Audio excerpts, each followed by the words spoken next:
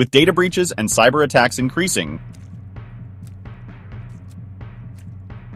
Choosing the right OS could mean the difference between safety and exposure. What is the safest operating system to use? The answer may surprise you. First up, Qubes OS, a gold standard for security. It's built around compartmentalization. Every app runs in its own virtual machine, so if one is hacked, the rest stay safe. But Qubes isn't for beginners. It's complex, with limited hardware support, and not ideal for casual users. Still, for journalists and high-risk individuals, it's unbeatable. Tails OS, your go-to for online anonymity. It runs from a USB, leaving no trace on the host system. All traffic is routed through Tor, making it hard to track your activity. It's not for daily use, lacking app installations and system updates. Ideal for privacy, not productivity. Looking for power and flexibility?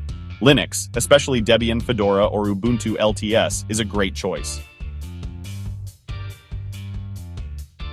With community support, security patches, and tools like App-or-More and Selinux, Linux offers both privacy and performance.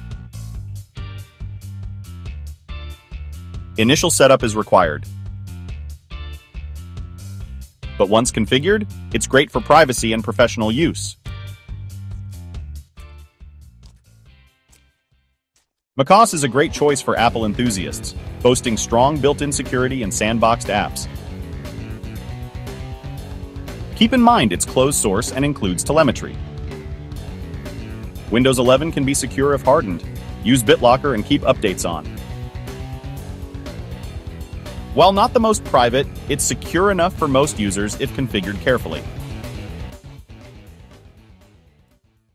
So which OS is safest? High risk? Choose Qubes or Tails. Daily use with control? Linux? Simplicity, macOS. Compatibility? Hardened Windows 11. Balanced security and usability. Like and comment, what OS do you trust? Subscribe for more cybersecurity tips.